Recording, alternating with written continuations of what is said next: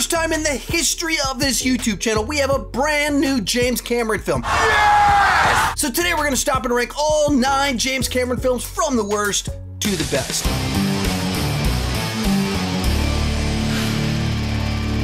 Hi, my name is Sean and I love to talk about movies and TV way too much. With that in mind, go ahead and join me down below in the comments section. Share your ranking of all 9 James Cameron films. My list isn't the right list, it's just my list and I would love to see yours. Now this is a little bit of a tricky one because 2 of James Cameron's films haven't been released on Blu-ray yet, and one of them, The Abyss, isn't available to stream anywhere in the United States. Why? With that said, I have one quick announcement before we get started. Next month, I will be at Fan Expo New Orleans. Also over the next few months, I'm planning on being at Fan Expo Portland, Cleveland, as well as MegaCon in Orlando. At Fan Expo New Orleans, I will be leading 2 different panels. One of them will be a live recording of a ranking for my main YouTube channel. The second panel will be my How to Grow a Nerdy YouTube channel panel, and I will be doing a meet and greet while I am there as well. With that said, let's get started. Without question, in last place is Piranaha II The Spawning.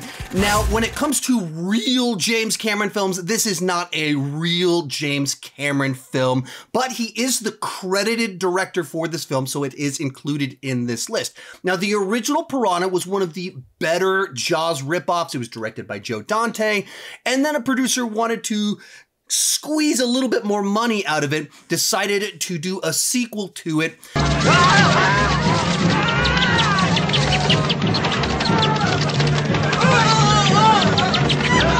Are you serious? But because of some behind-the-scenes shenanigans, the producer wanted to direct it himself, but wasn't allowed to, so he hired James Cameron to direct it. James Cameron directed it for 5 days before the producer fired him, took over the movie, and apparently in post-production, James Cameron would like sneak into the editing room to try and edit the movie to be more the way that he wanted it to be. So how is the movie itself? Well, I mean, it's as schlocky and bad as you would expect a sequel to a Jaws ripoff made by a shady producer. It's a very wacky plot about flying piranhas. It cuts between day and night scenes like there's no consistency and continuity. There's a lot of shots that are actually out of focus, but there are moments that are kind of good. There's a stunt that apparently was one of the ones that James Cameron shot that's pretty cool involving a helicopter, but this is a bad, schlocky, early 80s cash grab monster movie that just happens to have James Cameron's name slapped on it, though he didn't really make this film.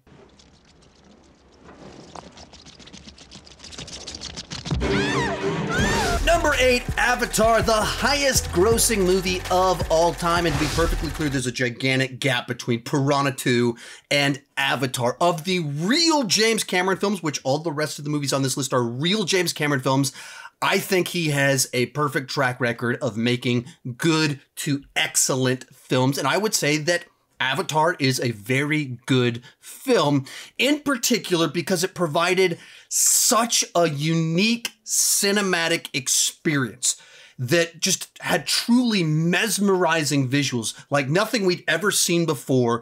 It is the standard by which all 3D is measured. Along the way, James Cameron is just a master craftsman with movies. He knows how to draw out big emotions, how to get you angry, how to make you feel sorrowful, and then have a victorious conclusion by the time you get to the end of his films.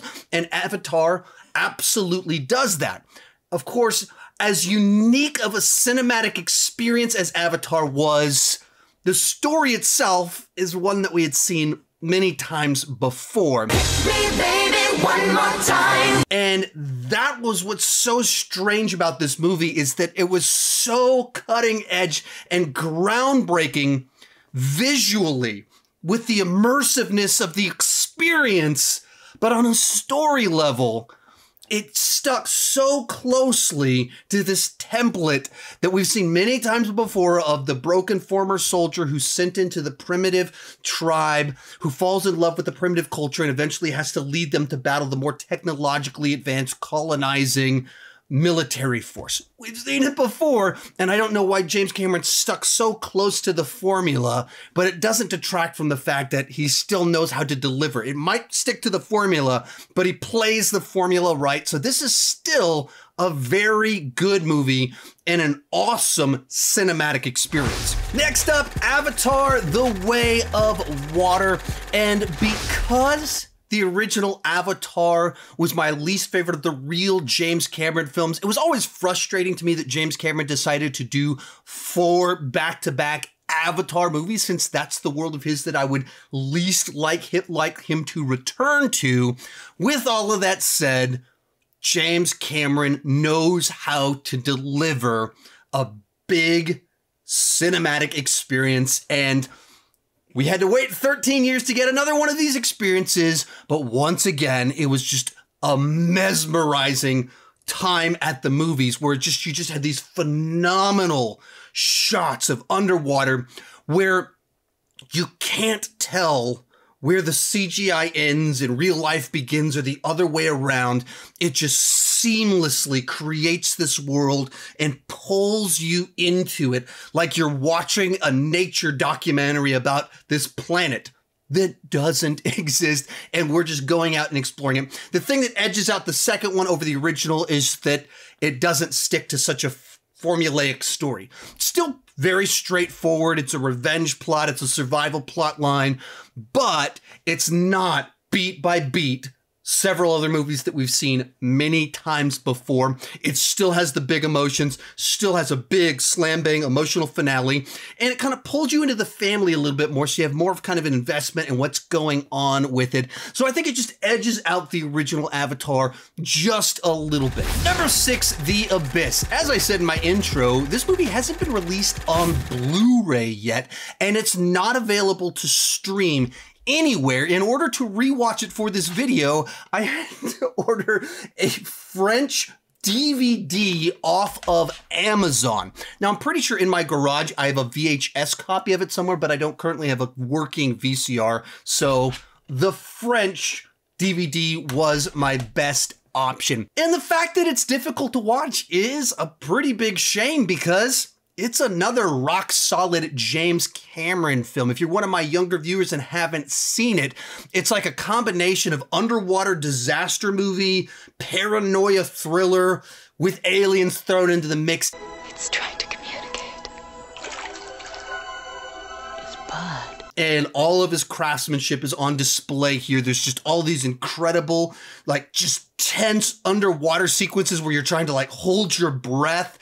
It has all sorts of big ideas. As always, his movies are cast really well, with Ed Harris in the lead here. Now, I will say this, of all the James Cameron films, it's probably the one that doesn't quite pull together as tightly as the others. He had a few too many big ideas that he was trying to do. The special edition for the movie runs 30 minutes longer and makes it really clear what he was trying to do with his messaging and tying in the aliens with some of the other stuff going on. And when you pluck that out for the theatrical cut, the aliens feel a little bit superfluous for kind of what's going on. It would work without them in the movie. All that said, this is still a very good to great movie. He delivers a tense underwater situation. This is the first time I probably watched it in like 10 years or so. My wife claims she's never watched it, so maybe first time I watched it in 15 years. Absolutely just as good as I remembered it being. Number 5, True Lies, the other James Cameron film which hasn't been released on Blu-ray, which is crazy because this was a big, gigantic hit Arnold Schwarzenegger film from the early 90s, and you can't get it on Blu-ray. But at least with this one, it is available frequently on the streaming services, and this is probably the most purely fun James Cameron film. It's a mix of big blockbuster spy action thriller with like unconventional rom-com, and you put the two together, it's just non-stop entertainment. As an action movie, it is just memorable action set piece after memorable action set piece that are just crafted to perfection. Every single one of them stands out. Just the best that 90s action had to deliver. And then as a comedy, It's the funniest James Cameron film. It's some of the funniest stuff that Arnold Schwarzenegger has ever done. Are we gonna die? Yep. I'd say it's working. Have you ever killed anyone?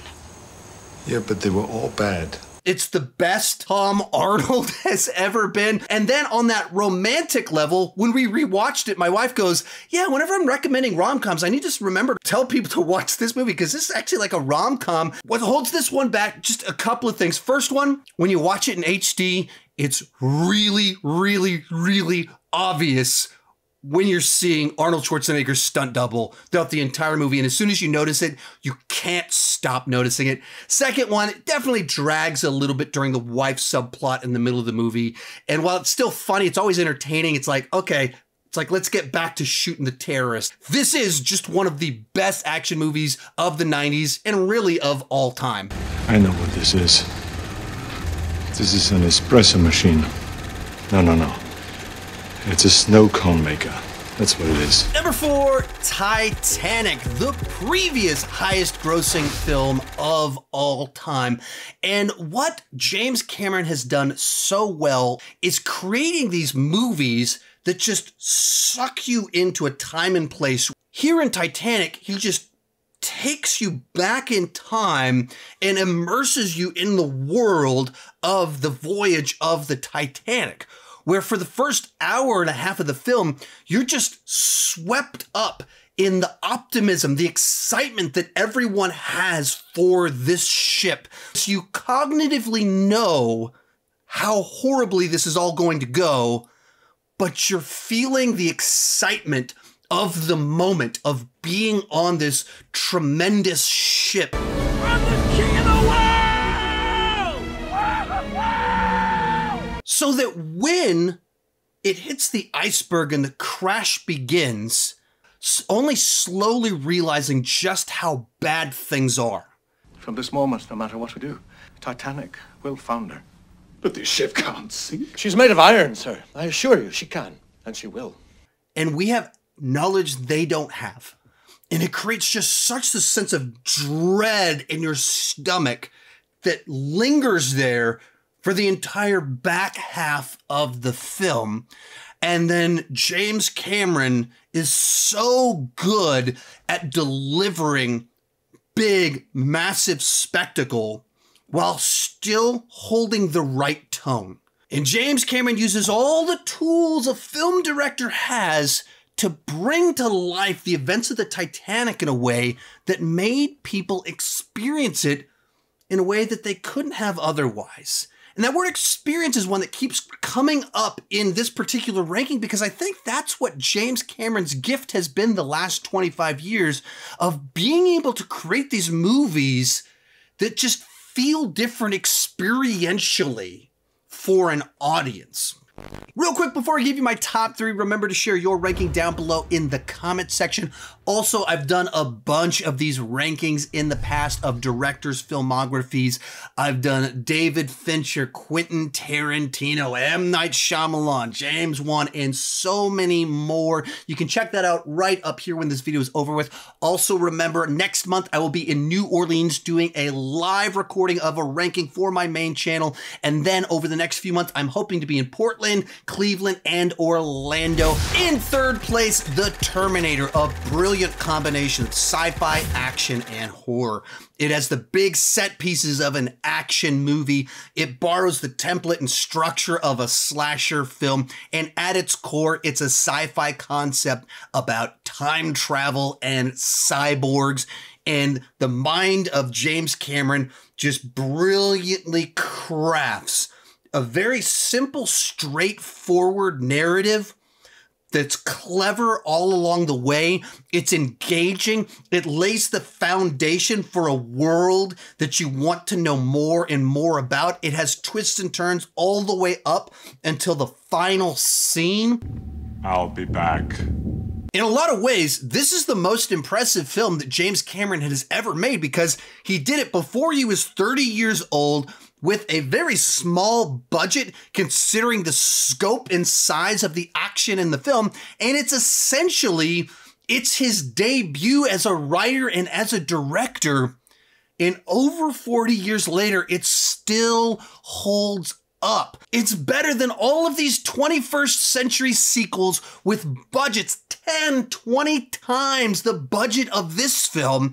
This one just worked, and it was entirely from the mind of James Cameron and his director behind the camera, staging action, being able to cast the right people for the right roles, and just delivering tense situations, memorable action sequences, characters that you care about, and all of it was right there in his first real movie that he delivered. I love the Terminator franchise. I wish that they would get back to the lower budget, smaller scale of the original Terminator film and stop trying to copy T2. Aliens. There's two types of people in the world. People that prefer aliens to Alien and people who are wrong.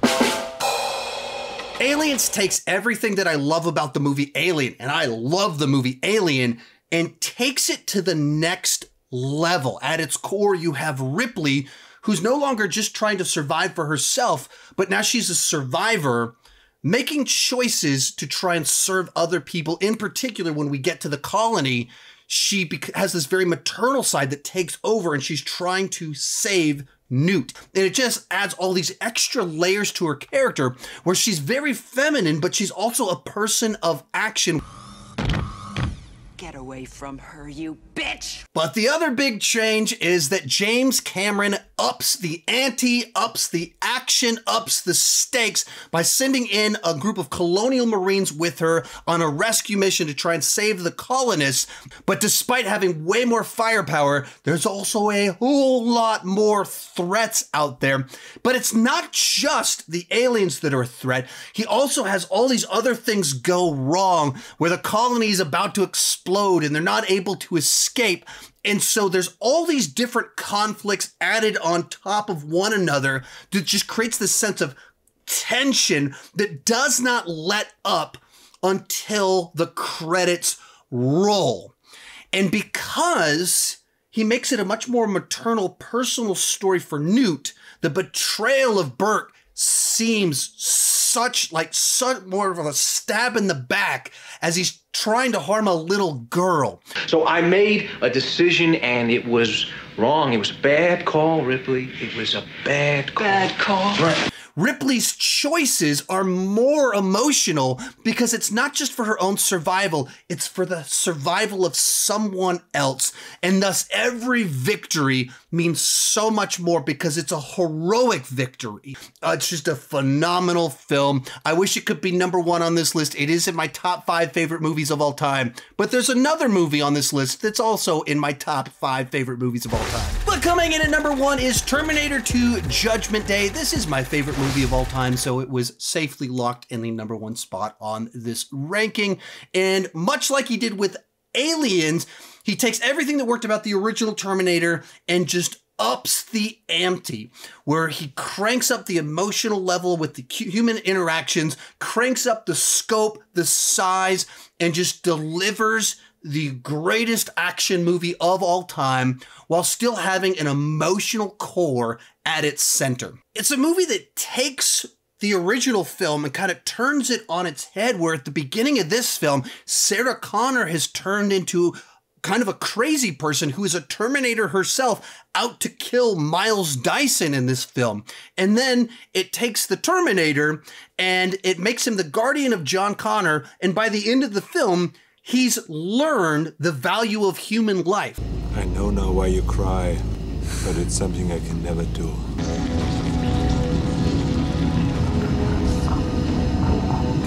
But also throughout the course of the film, John Connor is able to pull Sarah Connor out of her crazed delusional state and help her regain her humanity. So while it is this movie jam-packed with some of the best action sequences of all time, it's also a movie that always stays very in touch with basic human emotions.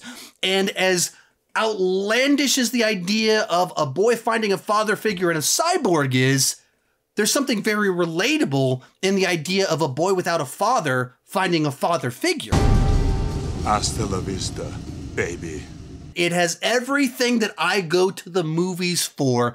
So for me, This is the perfect blockbuster, and as a person that loves blockbusters, loves big gigantic action movies, it comes in at not only #1 on this list, but any list that it would be on, because it is my favorite movie of all time. If you enjoyed this video, remember I've got more director rankings just like it right over there. Also, if you're in Louisiana, I will be in New Orleans next month, as well as in Portland, Cleveland, and Orlando over the next few months, or at least that's the plan. Thank you so much for watching, and keep talking movies and TV too much. Bye-bye.